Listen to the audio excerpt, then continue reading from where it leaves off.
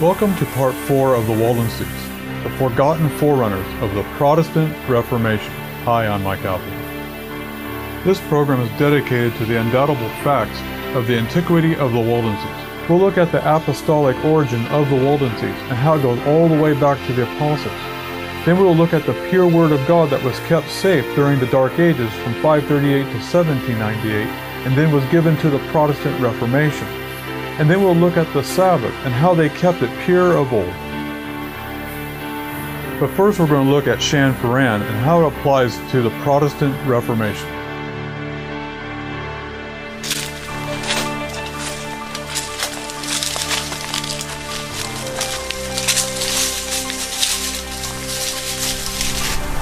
Wow, that was a really good walk that we had up here. And it's a very comfortable place to sit for a little bit. You know, you've showed us and told us a lot of information this week.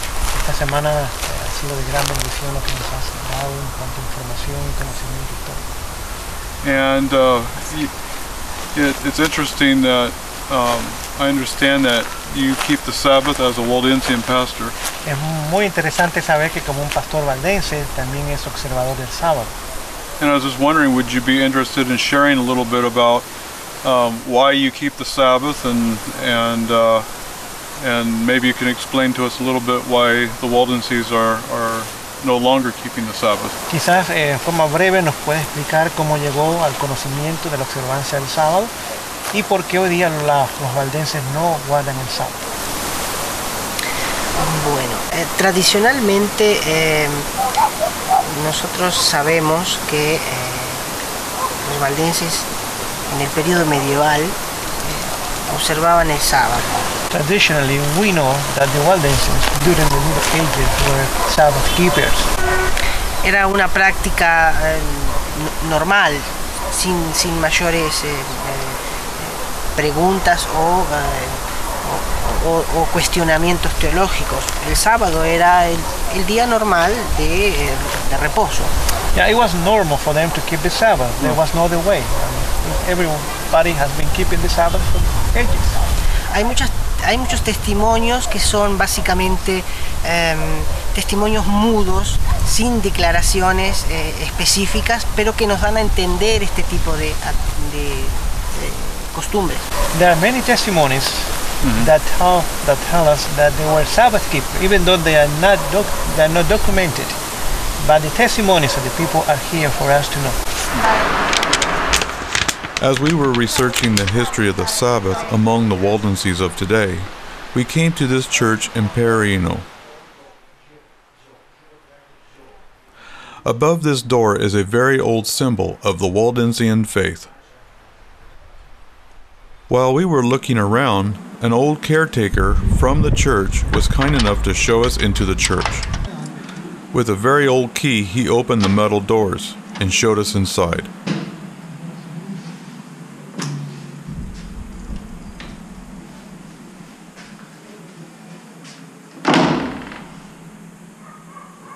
After opening the inside doors into the temple, the first thing we saw was this beautiful light resting upon this ancient Bible. While our guide showed us around, I thought it would be a good opportunity to ask him if he heard about the Sabbath in Waldensian history. Well, we're here at a Waldensian church, and I met this wonderful man at the church here. He's one of the caretakers, and his name is Arturo. And I had a question for him. If you could ask him, that I have some very old books. And they say that the Waldenses kept the Sabbath on Saturday. And I was wondering if he ever heard anything like that. Dice, io a casa ho dei libri vecchi di 100 anni e in uno di essi è scritto che i valdesi una volta osservavano il sabato. Volevo solo chiederle se ha mai sentito di questo. Sì, l'ho sentito, ma non sono sicuro. Yes, I heard about it, but I'm not sure. La fonte non è giusta, perché alle volte vado con uno e mi dice una cosa, vado con un altro. I'm not sure that the source is reliable, because I heard different things from different people. Allora non si può dire così. I cannot say it was like this. Okay, but there still is talk around the people about some of these things. Ma lui chiede che però comunque è una diceria che comunque gira tra le persone che è stato così. Girata con suo tempo, ma adesso non tutto. Yes, it was at that time. Yeah, people were saying this, not anymore today. Yeah, not today. Okay. Well, thank you very much. Grazie molto. Appreciate the tour. Sì, che ha apprezzato il giro della chiesa.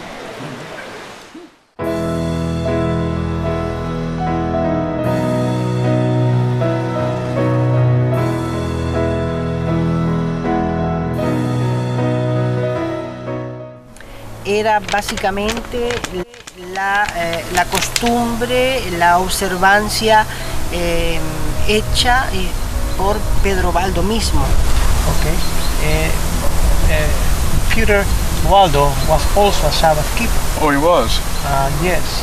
So it was normal for the people to continue keeping the Sabbath, even though he came later, but they were already keeping the Sabbath. Amazing. Y es un secreto revelado en algunos aspectos, por ejemplo, en un modo muy suspicaz, en el monumento a la Reforma en la ciudad de Worms. Okay, there's a monument to the Reformation in the city of Bonn, and there is a secret in a way, but it's not a secret in another way. There's something that tells us about the Sabbath. Oh. Si nosotros vamos a la ciudad de Worms, donde fue la dieta de Worms, donde Lutero se presentó delante del emperador, allí hay un monumento de Lutero y de los grandes reformadores, entre ellos Waldo. Okay, if we go to the city of Worms in Germany, Yeah. that's where Luther went before the emperor, the diet of Worms, and also it's a monument to many reformers, including Peter Waldo. Pedro Waldo está allí en este monumento por debajo de Lutero, y si nosotros observamos, Waldo está sentado en esta posición en la que estoy yo. Okay, there we see Luther in the same monument, and then underneath is Peter Waldo. Really? And he's sitting like he's sitting. Y en el monumento nosotros vemos el calzado de Waldo, Then we see his shoe. que es una sandalia atada con un lazo. So you have a sandal, and it goes all the way up to here, tied with shoelaces. Y está deliberadamente levantada para que se vea este tipo de calzado. And it's, the monument, it was done that way so people could see his shoes. Eso es un testimonio histórico que corresponde a los llamados Anabaptistas. Era un término antiguo latín. It was an old Latin word Que eran los cristianos que observaban el sábado. that were the Christians that were Sabbath keepers. Y entre ellos se identificaban por el modo del calzado y la ligadura que llevaban. And one way to show that you were a Sabbath keeper then was the sandal that they used to wear. Oh. O sea que Waldo usaba este tipo de sandalia porque era la costumbre para decir yo soy un cristiano pero observo el sábado. So Waldo wore that kind of sandal, and in a way he was telling the people, I'm a Sabbath keeper as well, I'm a Christian. Okay, and there's quite a bit of discussion about these Sabato sandals. Even in America, a lot of people are discussing this, that are studying the subject. Aún hoy día en Estados Unidos hay mucha gente que comienza a darse cuenta que había un zapato especial o sandalias que usaban ellos. And some people are saying that the word sabata is talking about a sandal. Other people say it's talking about the Sabbath. But what you're saying, it means the sandal was a symbol of them keeping the Sabbath. Mucha gente comienza a deliberar, bueno, la palabra zapato quizá tenga una relación con sábado o no. Algunos dicen que sí, otros dicen que no. Pero es interesante lo que están mencionando, cómo usaban ciertas sandalias que identificaban que también eran cristianos y observadores del sábado. Exacto, era un modo de testimonio mudo porque en el medioevo había necesariamente que transmitir la fe en usos y costumbres. It was a silent witness because during the Middle Ages it was dangerous to express your belief. However, by keeping silent, by showing something different, people knew right away that you were a Sabbath keeper. Amen. Es básicamente la misma técnica de los cristianos de la iglesia primitiva en Roma, con la figura del pez y demás. The same technique that the apostolic church used, having a fish. At the symbol of the fish was telling the people, I'm a Christian. And so they were using the sandals as a symbol that they were Christians and keeping the Sabbath. Right. Wonderful. Tell me a little bit about Chanfaran. Un poquito en cuanto a Chanfaran. Bueno, con respecto a Chanfaran, fue un momento que dividió la historia valdense en dos grandes periodos. That event divided the Waldensian history in two periods. Okay. Desde el inicio del siglo XII con Pedro Valdo hasta 1532, eso es el periodo medieval. Okay, from the 12th century with Peter Waldo all the way to the 16th century, that's the Middle Age. En ese periodo es la gran expansión de los pobres de Lyon. That time is where the poor from Lyons spread out across Europe. Okay. Pero es una predicación clandestina. But it was clandestine. Chanfaran significa nosotros nos declaramos al mundo que existimos y adherimos a la reforma que en Europa se está llevando a cabo. Chanfaran was the moment when they said to the world, here we are, we're also a Christian group and we are uniting with the Reformation movement right now. Leaving Torpilice, we climb up the Angrania Valley to the famous location of Chanfaran. Arriving to our location, we come to a path that is paved, and that leads to a monument. This Waldense Valley is a perfect place for a large assembly, and not to mention the beautiful scenery of this place. As Hector continues to walk to the monument, we come to the steps that lead to a plot that is surrounded with a hedge of green. It was in this place in 1532 that the Waldenses met with Protestant representatives. At this meeting, Wiley tells us that the Protestant reformers lovingly chastised some of the Waldenses for their recent compromise with the Papists so they would not be persecuted. But the reformers were so glad to find a people that had the pure word of God.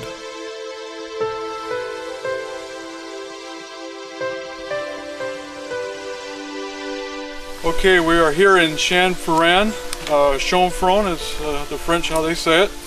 And this is a very interesting place because something amazing happened here. But there's some good news that took place here and there's some bad news that took place here.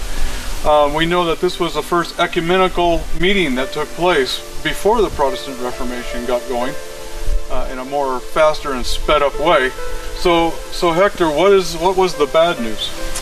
Well, the bad news is that the reformers and the Waldensians, they came together in September of 1532, and they met here for 6 days.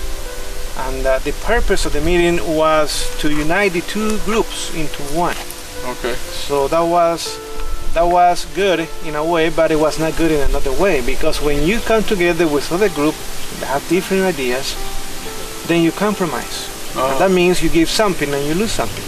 It's a give and take situation, and that's the sad news that happened here almost 500 years ago. Okay, so from during the latter parts of the persecution that was happening to the Waldenses, they were under tremendous attack for so many years that some of them were starting to get wore down, and they were starting to even get licenses from the papacy that they wouldn't be molested as they went through their travels and stuff, as long as they went to mass and they prayed to the saints or whatever. As long as they had that document from the papacy, they were able to move about without being molested.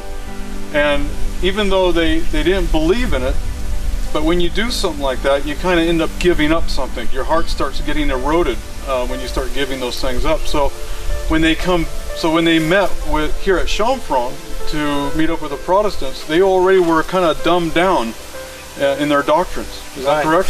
Yes, that's what I understand that happened. So they came from different parts of Europe, and the Waldensians, they were here, they met, and they compromised. Okay. So that's the bad news. En septiembre de 1532, durante una semana, todos los grandes líderes valdenses se reunieron en una gran asamblea. September 1532, all the major Waldensian leaders came together in an assembly. Se habló, se discutió acaloradamente. They talked, they debated back and forth. Había un sector de la población valdense que no estaba convencida en adherir a la reforma calvinista o a la reforma luterana. No estaba convencida. Some people in the Waldensian community were not willing to join with the Reformation. Algunos de ellos habían incluso ido a encontrarse con los hermanos de Moravia, con los husitas. Some of them have even gone to see the Moravian or the Hussites, brothers. Okay. Y ellos le habían dicho, no se junten, no adhieran a la reforma. And the Moravians told the Waldenses, don't join the Reformation.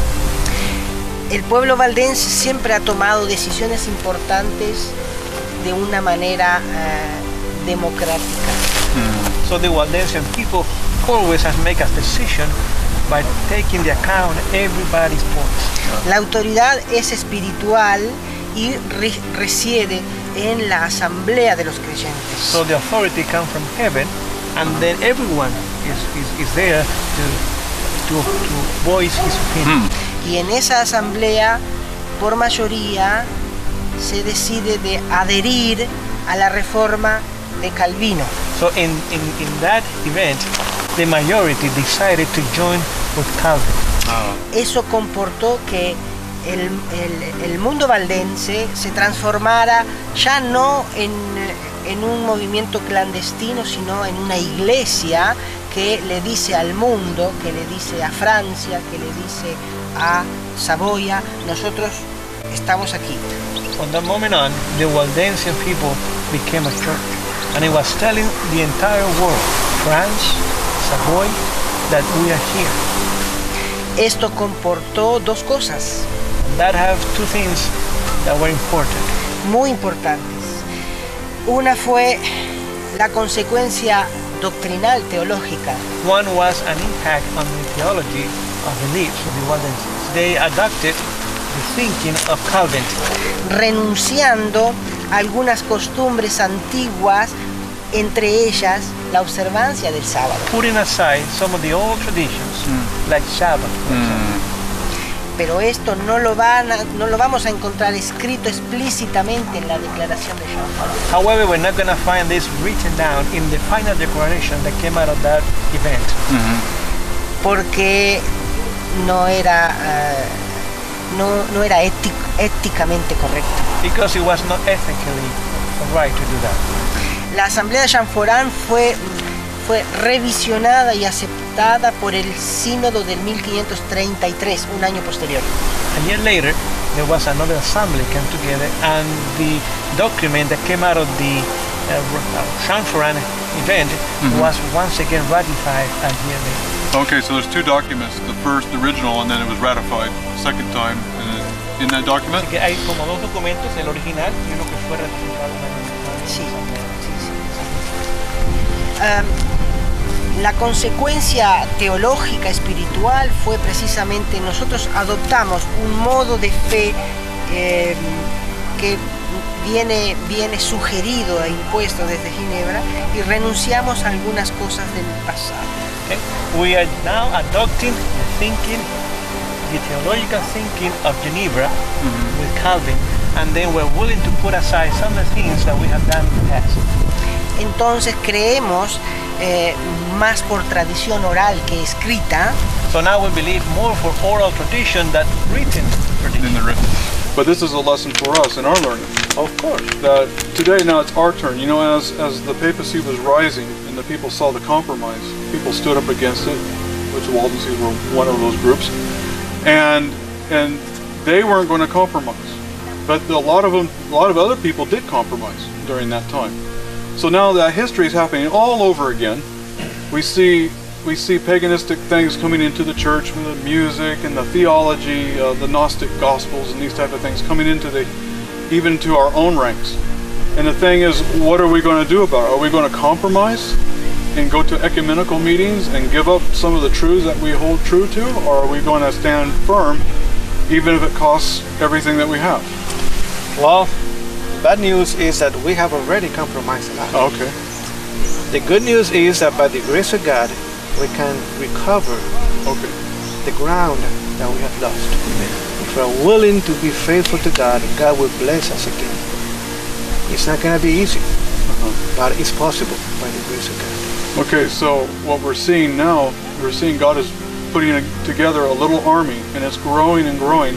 And we're told in spirit of prophecy that God's people are going to march in perfect order, not one person breaking line. Everybody will be the same truth, the same doctrine, and we're going to march together in love. Even for our enemies, we need to have that incredible love, that we don't preach the gospel like the devil.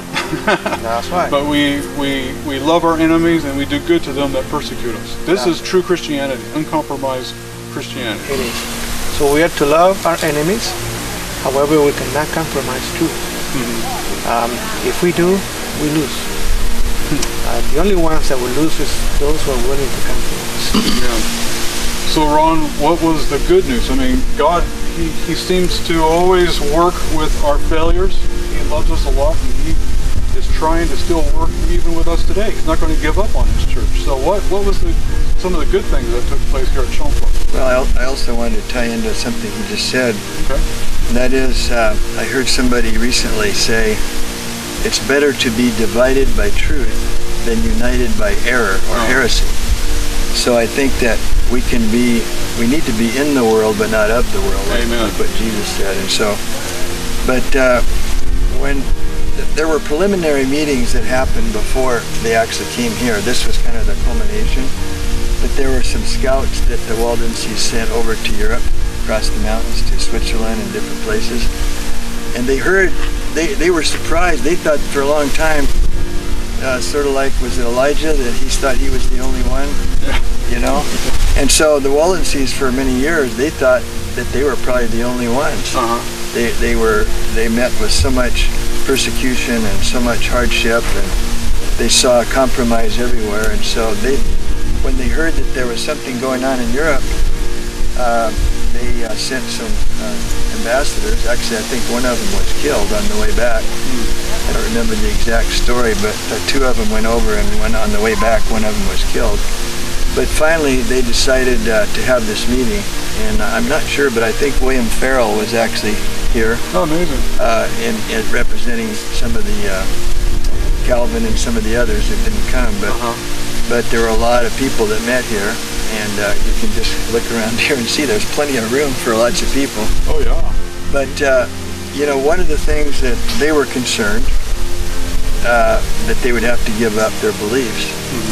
But like a lot of things, you know, a lot of times today, people say, oh no, you don't have to give up anything, just join us and we'll all be one church and we'll just have one Jesus and we won't have any doctrine. They were assured that they wouldn't have to give up anything. But one of the things that the Reformation really wanted was they wanted that Waldensian Bible. They wanted a pure Waldensian Bible. And so Calvin's relative, Pierre Levitin, promised that he would get this Bible for him. And now he was a relative? I think he was either a cousin, or some people think it was a nephew or a cousin. I don't know if we know for sure, but he was a relative of Calvin. In fact, he was in Paris. He and Calvin had a lot of overnight stays together where they argued almost all night. And finally, Pierre Levitin convinced Calvin to believe the pure gospel. And so he was an incredible scholar as well. I believe that he knew Erasmus. So Ron, what about Bible manuscripts? What can we learn from your historical evidence here about Bible manuscripts? So as we know, there are basically two conflicting philosophies in the world. One is the true Church of God, which follows the Bible and the apostolic teachings. And then there's the false church, which originated in Alexandria and Carthage in northern Africa. And so in And the importance of the antiquity of the Waldenses is, first of all, our theory is, and it's amazing you came up with the theory, came up with it before we even met each other. Mm-hmm. And that's why we came together, because we both had this mutual interest in the Waldenses. But the theory is that the way Jesus' statement to Peter, that upon this rock I will build my church, that is taken by the Roman Catholic Church as giving the keys to Peter. Mm-hmm. Even though a few verses later in the same chapter Jesus said, "Get behind me, Satan," to Peter. So it'd be kind of hard to build your church on Satan if you're telling him to get behind you. But nevertheless, we understand as Protestants, we understand that he said, "You are Peter, but upon this rock," and we know Peter himself said that this rock is Christ. The foundational rock is Christ. And Petra and Petros. Yeah, and the whole Old Testament talks about the cornerstone. Mm-hmm. And so their whole theory is that their church is the true church, the only church, because it goes all the way back to the apostles. However, there was another group of people that came down from the apostles, and they went all over the world from Antioch. So you had two streams of Christianity starting at the same time. The one stream, and Paul even talks about it, he says that there's another power that's coming in, and there's a falling away, and men from your own group are going to depart, another gospel. Yeah. And so at that same time in Antioch, the Bible says that's where they were first called Christians, in Syria. And so they were preaching the true, pure gospel. And they believed that their gospel came directly from Jesus, and their teachings proved it. Whereas the church that said they came from Peter, they were completely different type of gospel. And in fact, they were mixing in, the church fathers were mixing in all kinds of pagan beliefs. And so you had these two conflicting beliefs. And so the Roman Catholic Church was sending missionaries all over the world, trying to convert people to their philosophy of religion. And at the same time, the apostles, we know some of them went to China, some went to India, right, and some went to different parts of Asia, and Turkey especially. There a lot of the work was done there.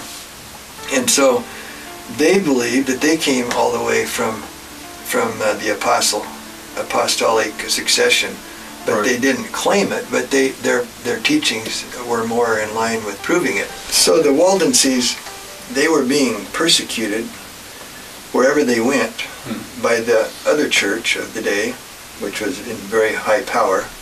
The emperors were involved, the kings were involved, and it was not a fun time to be alive if you didn't go along with the state religion. But they were being persecuted because they claimed that their truths came all the way from the apostles. And so basically there's been a lot of controversy about why were the Waldenses persecuted so much, and several reasons. One of them is because they didn't accept Jerome's Latin Vulgate version of the Bible, of the Scriptures, which was a corrupt version, although it was pronounced perfect and flawless by the Pope at that time, who paid him a lot of money to do this. He was a brilliant man, incidentally, and he translated the Scriptures into Latin, and it was called Jerome's Latin version, Vulgate meaning for the common people. Right. But he, even though the Pope pronounced it as perfect, he found all kinds of errors in it, and he admitted that it was full of all kinds of mistakes, and so he corrected it. He kept correcting it for I don't know how many editions, several editions. But the Waldenses didn't accept that, and they had their early Latin Bibles. Yeah. And then, as you know, at the time of 1532, when the Waldenses joined the Reformation, John Calvin's cousin, we think it was his cousin, at least a relative, he was... It says a close relative, so in the ancient manuscripts say that. Yeah, most of them say cousin. So we can figure that'd be a cousin, yeah. Yeah. But anyway, he translated the Bible into French, and it was the first French Bible directly into French from the Greek, I believe. And so anyway, this rendered them all the more hated by the Catholic Church, because they were following the Bible and not the corrupt version. And we're told that they had the pure Word of God. The Great Controversy says they had the pure Word of God unadulterated. This Bible version was in the Romant language to start with, manuscript form. I actually have a Waldensian Bible. Most of them I heard over there, they liked little Bibles. Yeah. I have a great big huge Bible. It was a parlor Bible by an English nobleman in the 1800s. I have it at home. I have to have it's heavy to carry. Yeah. 25 pounds. Good Englishman. Yeah. But those parlor Bibles, they never were read. They just sat on the table, they'd write when they got married, when they died, and things like that. Right. But the Waldenses, they wanted small Bibles and they could keep them hidden. Sometimes they just had little portions of scripture that they would memorize, and so this Bible was given to me on our last trip over there, and it is basically pretty much comes down from Pierre of Eaton's Bible, but it's by J.F. Osterwald, and this is 1897, but it's almost identical to the Pierre of Eaton Bible, and it's in French. So this is, it's seen some better days. It's kind of warped, but I love this little Bible because this is the way they really lived by the Bible. And so basically, they contributed a huge contribution, but in return, like Hector said, I think there was some compromise that had to be done. And like we were talking earlier today, when we came up from the cave, God doesn't always give all the light to one person. Even today, he doesn't give all the light to one person. It's progressive. It's progressive. And so all the way from John Wycliffe, he translated the Bible, but he had to use Jerome's corrupt Latin Vulgate translation. Even Jerome himself said it was full of errors. He kept revising it, but that's the only one that was available for Wycliffe. So he was given light, and it was a very, very bright light to give a Bible, at least a Bible, to the English people. And even though most people couldn't afford it because it was handwritten and took the wages of about 1 year's earnings just to buy a handwritten Bible. So, but then the other reformers came along, and they were given light. Martin Luther was given light about the justification by faith, and Zwingli was given the light about the primacy of the Bible and the sola scriptura, and so basically, I think that together there was some compromise, and it wasn't all bad. It wasn't bad, but I think that they've kind of forgot there. Was it in Peter where it says, "You're a chosen generation, a peculiar people, a royal priesthood," and so I think that it's hard today. No one wants to stick out like a sore thumb. I know a lot of Christians that belong to my church, the Seventh-day Adventist Church, and they don't want to be. They don't want to stick out like a sore thumb, They don't want to be different, especially young people. They don't want to be weird, And yet the Bible says that we have to be peculiar, and so the Waldenses. We need to be a fool for Christ, even. And the Waldenses were very peculiar. They had the pure Word of God. For many years, they actually kept the Sabbath. Many of them did, and we have good documentation that's been coming out more and more lately on that. Yeah. Now, our last subject, we're going to talk about the Sabbath and its origin, and with the Waldenses, of course, and how it applies also to our time and how to be faithful. I mean, we can learn a lot from the Waldenses how to be faithful. And so, what do you have on that? Now, Adam Blair, he has a really good 2-volume book here, and this book was falling apart, but it's one of my most valuable books in my library, History of the Waldenses. It's in 1533, and he says here on page 220, there is an exposition of the Apostles' Creed by the Waldenses, in which they quote 1 John 4:7 in defense of the Trinity, and they defend all the doctrines now found in that summary, except descending into hell and believing in the Holy Catholic Church.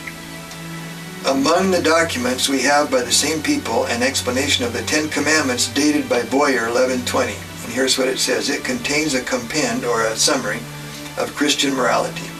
supreme love to God is enforced, and recourse to the influence of the planets and to sorcerers is condemned. The evil of worshiping God by images and idols is pointed out. A solemn oath to confirm anything doubtful is admitted, but profane swearing is forbidden. Observation of the Sabbath, there it is. So they're commandment-keeping people here. By ceasing from worldly labors and from sin, by good works, and by promoting the edification of the soul through prayer and hearing the word is enjoined. Then it goes on, the 5th, 6th, and 7th commandments are explained in the ordinary way. On the 8th precept, not only the theft, but fraud, coining base money, so gambling for gain, trifling away time, false witnessing, covetousness. So they believed in the 10 Commandments, including the Sabbath. So that was kind of interesting. So here's another quotation, and this is from Duquesne, Glossarium Media Infime Latininatis, article Sabbatati. And the heretics at that time, I'm just saying before I read the quotation, the heretics were expelled, the Waldenses in Aragon in Spain were called Insabati. Yeah. And these Sabbath keepers in Spain were actually Waldenses. They went all over the world. They were in England and everywhere. This is proved by a statement by Bernard Guy, the famous program builder of the Inquisition. And here's what he says. He said that Insabati was the name given to the Vaudois. There is much evidence that these Sabbath keepers were interchangeably called Waldenses and Insabati. Right. So the fact that clear up into the year 1194 the Waldenses were keeping the Sabbath in Spain is important. This late in the Middle Ages, the Sabbath was still being observed. Yeah. The fact that papal authorities in Germany, Italy, and France at about the same time as the decree of King Alphonse of Aragon issued his decree in 1194 were putting forth their writings against the Sabbatati, or the Insabati, shows how many widespread were the Waldenses. In the records of the Inquisition, there are lots of references to heretics called by the name of Sabbatate or Insabbatati. Now, some people have misunderstood that term, and they think that they were against the Sabbath. The Sabbath. Yeah. But at that time, Rome was calling Sunday Sabbath, and exactly. so that's why they were called Sabbate or Insabate, because it depends on how you were looking at it. So you have to read it in the context. Now check this quotation. This is really good, and I don't have the book, but it's quoted by Dr. Jacob Retzer in Opera Omnia, Volume 12, page 2, Part 2, page 11. It says, the sects which kept the seventh day of Sabbath were called Sabbati, Sabbata, and Insabati. Here's the quote. They were first called Insabati not because they were circumcised, but because they kept Sabbath according to the Jewish law. I mean, don't let anybody tell you that Insabati means anything else. Yeah. It's because they were Sabbath keepers. And just for the viewer's sake, we have to realize also that the Sabbath was created before there was a Jew. So the Jews were just following God's precepts from the very beginning, from Eden. Exactly. So, now here's another really interesting thing, and I can't read the reference because it's in German. Yeah. I'm sorry, it's on book 2, pages 30 and 31, and I can't even begin to pronounce it. It's a big long German name for the book.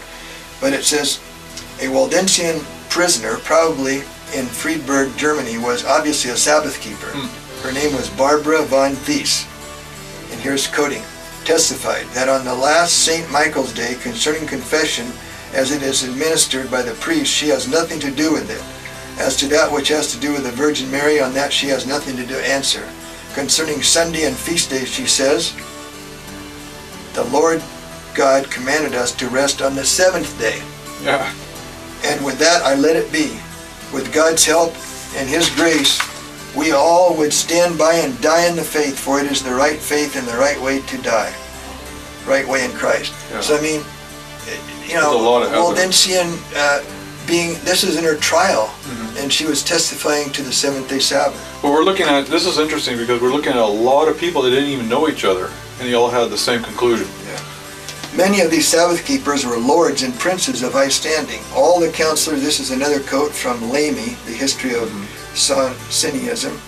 It says, all the counselors and great lords of the court who were already fallen in with the doctrines of Wittenberg, of Augsburg, Geneva, and Zurich, the head of the Sabbatarians, a people who did not keep Sunday but Saturday, and whose disciples took the name of Genoldus. All these and others declared for the opinions of Glandrat. So there are many, many groups that were keeping the Sabbath.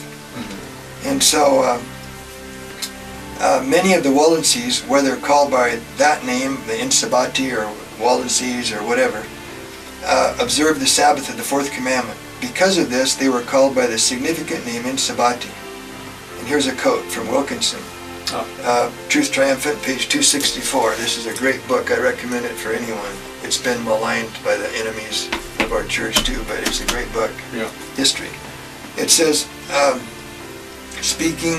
farmers or townsmen going Saturday about their work were so impressed by the sight of groups of Christians assembling for worship on that day that they called them Insabati. The term Sabbath was almost never applied to Sunday. Speaking of Constantine's Sunday law, Robert Cox writes, no evidence has been adduced that before the enactment of this law there was sabbatical observance of the Lord's Day, Sunday, in any part of Christendom. So, here's another one from Cox, The Literature of Sabbath Question, Volume 2, page 201. They hold that none of the ordinances of the church that have been introduced since Christ's ascension ought to be observed, being of no worth. The feast, the fast, the orders, the blessings, offices of the church, and the like they utterly reject. And so it says in Bohemia, as late as about 1500 AD, the Bohemians kept the seventh-day Sabbath scrupulously and were called Sabbatarians. In that code. There's one last quote. This is an incredible quotation. You know, when we were at Pra del Tor and we went up to the College of the Barbs, and we saw, and Danielle Saban, she explained to us the ordination ceremony. Check this out. This is this is from the Waldenses of Italy by Kumba. And this is on page 288. And it says, this is the way the ordination took place. When a barb is consecrated, the master assembles a few other barbs, and the candidate is required to swear as follows. Here's what he's supposed to say. You, and then the name, swear upon your faith to maintain, multiply, and increase our law, and to betray it to no one in the world.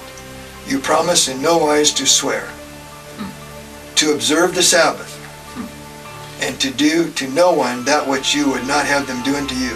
Finally, that you believe in God who made heaven and earth. When the candidate had taken this oath, the great master handed him a cup, and at that moment he assigned a new name to him, saying, henceforth thou shalt be called thus. And they gave him whatever the name. So I think there's plenty of evidence if your mind is open. If your mind is closed, if you want to believe the fabrications and falsifications and everything that of the other books that are out there, then that we have the freedom to do that. But I think we can know that there were people that died because they kept the Sabbath and because they had the pure Word of God. And so we know that they brought up their young people to believe the Scriptures. It was very deeply embedded. The whole Waldensian heresy, if you want to call it that, according to their enemies, they were basically sticking out like a sore thumb, and people made fun of them, laughed at them. They even said, the Catholic leaders told their people, those Waldenses, they're weird, their babies only have one eye right in the middle of their head. And so hairy throats and 4 rows of teeth. And so one of the Dukes of Savoy, he actually said, can you bring some of those Waldensian children? I want to see those one-eyed monsters. And they brought some children. He says, I've never seen such beautiful children in my life. They didn't have one eye. They were beautiful children. You found out it was propaganda, huh? Yeah, I found out it was propaganda. And so, but they were criticized severely. And so I think that anybody that sticks up for truth, even today, will be made fun of, will be criticized, will be called legalists, will be called fanatics. Yeah, the voodoo, they were called, that's where we get the word voodoo. They connected it to demon worship and stuff, and it's horrible. The voodoo actually came from the valleys, you know. They came from the valley, but they turned it into a bad byword. Yeah, you know, like the Huguenots, that they had to worship at night in the woods, and so they call him like the boogeyman. You know, the boogeyman. It was a derogatory term, and so the Huguenots was a derogatory term, but. So basically here we are where this all took place, and I think the bottom line is we certainly don't want to criticize our Waldensian friends for what they did, because if we went through what they went through, we probably would have been a lot less faithful than they were. And they were tired, they were worn out, many of them had been killed, their scriptures had been, most of their writings had been destroyed, although fortunately we have quite a few of their original records that are still available in the Bodleian Library in England. So Ron, give us a little history of antiquity of the Waldenses and what that applies to us in these last days. So I'd like to just read a code here, and this is from the Israel of the Alps, which is a complete history of the Waldenses of Piedmont. And these are older books. This is from way back in 1875. But on page 29 here, Israel of the Alps by Houston, he says, "Thus was the primitive church preserved in the Alps to the very period of the Reformation, the boudoir or the chain which unites the Reformed churches with the first disciples of our Savior. It is in vain that popery, renegade from evangelical verities, has 1,000 times sought to break this chain. It resists all our efforts. Empires have crumbled, dynasties have fallen, but this chain of scriptural testimony has not been broken because its strength is not from men but from God." Wow. Isn't that incredible quotation? Beautiful. And just showing the antiquity of them. And so there's another quotation here. This is interesting. This is a book by Alex. It's called Remarks Upon Ecclesiastical History of Ancient Churches in Piedmont, and this is from 1821. And a lot of this is especially hated. This book is not really well loved by the people that don't like the Waldenses. Right. They don't like this book either, and most of these books they don't like. Yeah. So anyway, on page 4, he says, "It is hard to determine whether it was in the 1st century that these apostolical men planted the Christian religion in Milan, in northwestern Italy, and the diocese thereunto belonging, or whether it were done in the 2nd century. So he's already showing the antiquity, and he's a very big authority among Protestants in these. So, and on page 193, there's an interesting quotation. There was a turncoat among the Waldensian pastors. Yeah, you talked about that in the documentary. Yeah, and his name was Renarius Sacco. He was a papal persecutor and an officer in the Inquisition, but he used to be a pastor. He was a Waldensian pastor who actually turned against them. And he wrote a book, a treaty against them, and he explained the early origin of the Waldenses. Wow. So here he was a Waldensian pastor, now he became an inquisitor, and now he's going to tell us, now that he's a Catholic inquisitor, he's going to tell us why they're so old. He said that they were, first of all, it says here, we're on page 192, "Wherefore, that I may once for all clear this matter, I say first that it is absolutely false that these churches were ever founded by Peter Waldo. Let them show us any author of that time who asserts that Peter Waldo ever preached in the Diocese of Italy, or that he founded any church there. Let them produce any sure tradition of that people, referring the original of their churches to Peter Waldo. Those who wrote at that time do not tell us anything like this, no more than they who lived there after. Wherefore we must needs conclude it's a pure forgery to look upon Waldo as the person who first brought the Reformation in Italy we now find there." So then he says over here, it says, we have this confession of Renarius, an inquisitor, and he said, "The heresy of those he calls Vaudois, or poor people of Lyons, of great antiquity, among all sects, says he, that either are or have been, there is none more dangerous to the church than that of the Leonist." Now, I got to get real quickly, go to the Leonists, comes from Vigilantius, Leo. Right. Leo. That's clear back, we already mentioned him, clear back in the 5th century, the 4th and 5th centuries, and he came from a town of Lyon, Lyon, pronounced Leo, right, and he was called Vigilantius Leo. So the Waldenses for many years, hundreds of years, were called Leonists because they followed after Vigilantius. The truth, like we believe it, we have to be careful and make sure that we don't compromise, that we communicate with them and make sure that we follow the Bible and the Bible only. Yeah, and that's what this motto is right here: the Bible and the Bible only. Yeah. And it was only faith. Yeah. Faith in the Word of God. Yeah. And, Sola Scriptura. Yeah. So this is a very special place, and I'm really very blessed to be here with both of you. Oh yeah, this is. When we realize that we're facing some of the same issues right now that they faced, and it's going to get worse, we believe, before Jesus comes. We need to really hold on to these concepts that they have. All right, well, let's go look around a little bit. Let's go.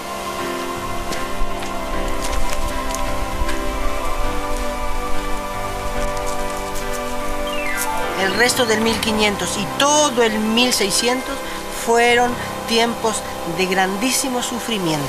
The rest of the 1500s and all the 1600s, there was a lot of suffering and pain for the Waldenses. Y la lectura que puedo hacer personalmente es que cuando nos exponemos al mundo y nos declaramos de la parte de Cristo, el mundo va a ser muy feroz, el enemigo de nuestras almas se va a volcar para destruirnos en modo muy fuerte. My take on this is that when we decide to follow Jesus, the world will attack us like never before. That's right. And Satan himself will do all that he can to destroy us and do what has been done.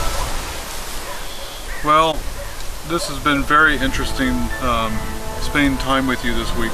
Ha sido muy interesante y provechoso el pasar tiempo juntos. My prayer is that God soon will raise, and I believe right now He's raising an army. Mi oración y mi deseo, y yo sé que está pasando el día, Dios está levantando un ejército mundial. Amén. Those that keep the commandments of God and have the faith of Jesus. Aquellos que guardan los mandamientos de Jesús o de Dios y tienen la fe de Jesús. We are told that in the end times that God will take the wheel into His own hands. Se nos ha dicho que el Señor tomará las riendas de todo el mundo, del movimiento cristiano en sus manos. And that He's going to use humble instruments to do this work. Y va a usar instrumentos muy sencillos para hacer y terminar la obra. And He will raise people from every denomination to stand for truth. Y va a levantar un pueblo mundial de todas las denominaciones que abrazarán la verdad y la tendrán y la pondrán en alto. And they'll unite with the remnant church and will be soon going home. Y ese movimiento se va a reunir y será un movimiento remanente final que puede entonces vendrá a llevar a casa. So Brother Stefan, we will be praying for you. May God bless you. Mi querido hermano Esteban, estaremos orando por usted, que el Señor le bendiga. Dios benediga. God bless you as well. Gracias. Now at the very end of this chapter of Revelation 12 with the woman in the wilderness, it actually applies to our time also. In the very last verse, it says something very interesting to us. And it says, "And the dragon," or Satan, "was wroth with the woman and went to make war with the remnant of her seed, which keep the commandments of God and have the testimony of Jesus Christ." And we know the testimony of Jesus, according to Revelation 19:10, is the spirit of prophecy. So God's people in the end times are going to be under attack again by the papacy. And it's going to be our turn to follow the example of the Waldenses and how they lived their lives, and to go back to primitive godliness. This is what God is wanting, primitive godliness in these last days. May God help us to be faithful and true even unto the very end of time. I hope this program has been a blessing to you. It's been a blessing to me. It puts more fire in my heart to be faithful to God. I hope that you and I will both be faithful and that we will both be able to see each other in the kingdom of God very soon. May God bless you and keep you in the palm of His hands.